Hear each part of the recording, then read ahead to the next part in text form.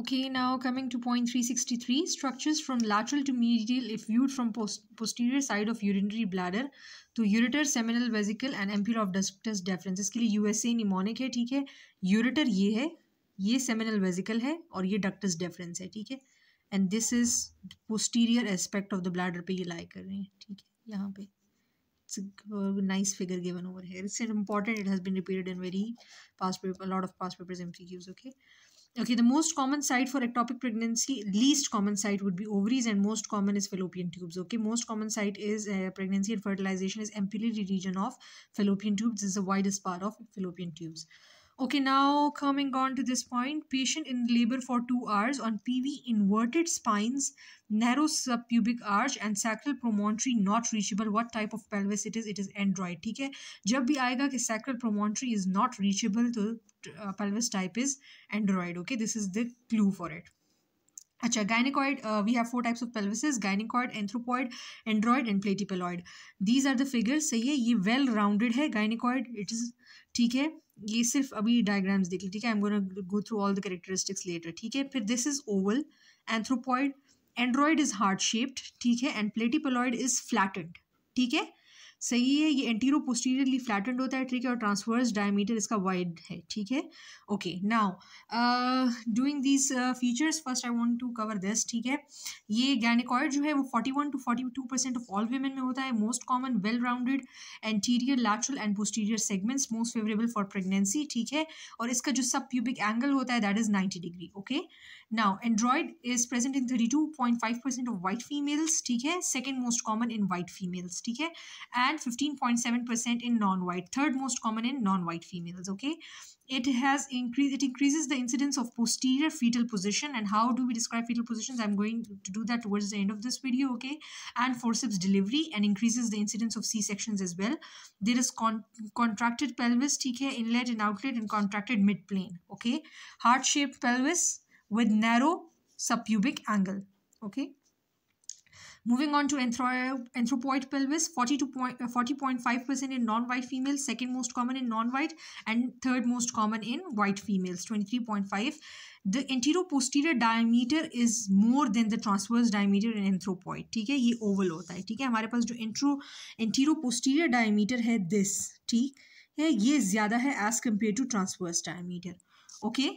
Now anterior segment is narrow than the posterior one, favors posterior fetal position but adequate for vaginal delivery.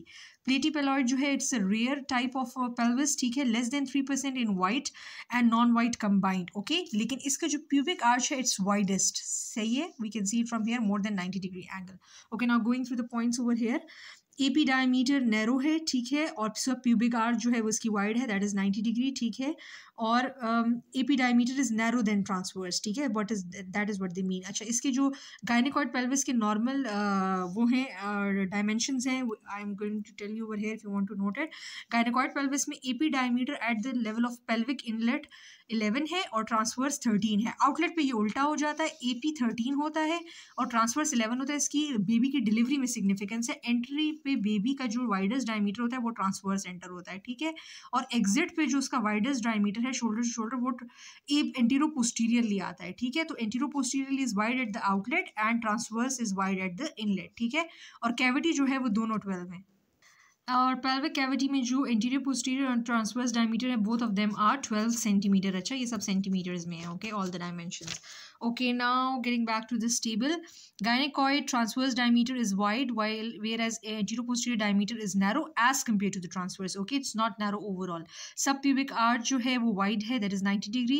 Additional points: most common overall, most favorable delivery. Anthropoid oval, ठीक है, second most common in the non-white females and third most common in white females. Okay, inverted or narrow scale spines, ठीक है, इसका जो transverse diameter है वो narrow है. AP diameter is wider than the transverse diameter, ठीक है, और this is the only type of pelvis जिसमें AP डायमीटर जो है वो ट्रांसवर्स से ज़्यादा वाइड है, ठीक है. Much more common in black women, ठीक है, एंथ्रोपॉइड और वाइट नॉन वाइट या ब्लैक वीमेन में, ठीक है, ज़्यादा कॉमन है, सेकंड मोस्ट कॉमन है. Android heart shaped is a common type of pelvis in males, ठीक है. इसमें जो है ये सब प्यूबिक आर्च और पेल्विक आउटलेट जो है it's very narrow. Mail type pelvis, pelvic brim is triangular, prominent scale spines and sacral प्रोमोंटरी will not be reachable, ठीक है. प्लेटिपेलॉइड डायमीटर में जो हमारे पास ये ट्रांसवर्स डायमीटर है ये ज़्यादा होता है, और AP diameter it's flattened antero posteriorly, ये बहुत नैरो होता है। इट्स द वाइड, और इसका जो सब प्यूबिक आर्च है that is wide, it's the widest of all pelvic types. Okay, pelvic brim is transverse, kidney shaped flattened gynecoid। ठीक है, अगर gynecoid pelvis को आप आगे पीछे से फ्लैट कर दें, ठीक है, इस तरह, ठीक है, तो इंटीरियर पोस्टीरियर डायमीटर को, तो दैट विल बिकम, और ये तो इस तरह एक्सपैंड हो जाए यहाँ से, if you take this thing and press it like this, और ये इस साइड से एक्सपैंड हो जाए और यहाँ से कंप्रेस हो जाए, तो this will become platypelloid pelvis. Okay, it's a rarest type of pelvis. In which of the following pelvis EP diameter is more than the transverse anthropoid. ठीक है, बाकी सब में transverse is wider than AP. ठीक है, और widest जो है वो ट्रांसवर्स सबसे ज्यादा एपी में कहाँ पे ज्यादा है, प्लेटिपेलॉइड में हमारे पास। Types of pelvis in males, Android, long AP and short transverse diameter and inverted scale spines. Which type of pelvis? Anthropoid. Long AP is the clue for choosing anthropoid pelvis. Okay, now we come to primary gravida in labor not delivering. Senior obstetrician examines her per vaginally and noted prominent scale spines, narrow subpubic angle, and her finger could not reach sacral promontory. What is the best term to define this condition? Android pelvis. The type of pelvis in which transverse diameter is more than anteroposterior, it is called the gynecoid pelvis. ठीक है, सबसे most common, ठीक है, transverse बाकी सब में भी है, लेकिन common जो है और most favorable जो है वो gynecoid pelvis है। Okay, having said all this, I want to cover three main aspects of the fetal positioning: lie, और उसके जो फीटल की प्रेजेंटेशन होती है, और उसके अलावा फीटल की पोजीशंस। ठीक है, जो हम अभी मेंशन कर रहे थे प्रीवियसली कि वो पोस्टीरियर पोजीशन को फेवर करता है। ठीक है, so what is lie? It is the angle of the foetus to the long axis of mother. ठीक है, मतलब this is the moms body, ठीक है, और ये जो है वो फीटस है। ठीक है, तो if it's lying like this, तो दिस इज लॉन्गिट्यूडनल।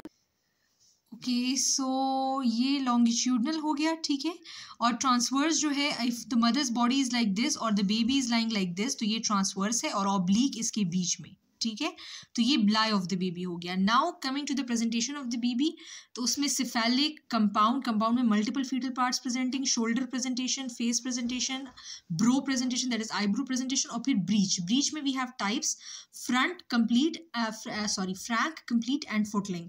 फ्रैंक ये होता है कि okay, so Frank type of breach में जो है हमारे पास थाइज आर फ्लेक्स्ड, ठीक है, मतलब नी जॉइंट इज फ्लेक्स्ड और लेग्स आर एक्सटेंडेड। ठीक है, इट्स क्रॉस लाइक दिस। ठीक है, कंप्लीट में हमारे पास दोनों फ्लेक्स्ड होती हैं। ठीक है, हिप जॉइंट भी और नी जॉइंट भी। ठीक है, हमारे पास यहाँ पे ये दोनों फ्लेक्स्ड हैं। ठीक है, and legs and thighs both are flexed. Okay, and footling में हमारे पास ब्रीच में जो है 1 foot will be coming out of the vagina. ठीक है, सही है। Okay, now going on to the position, C I will be showing you an image for covering the positions of the foetal head और the presentation. Okay, so these are the landmarks of the fetal skull. ठीक है, this is the occipital bone, ये posterior fontanelle है, ये anterior fontanelle है, ये parietal bones हैं, this is the coronal suture, frontal suture and frontal bones.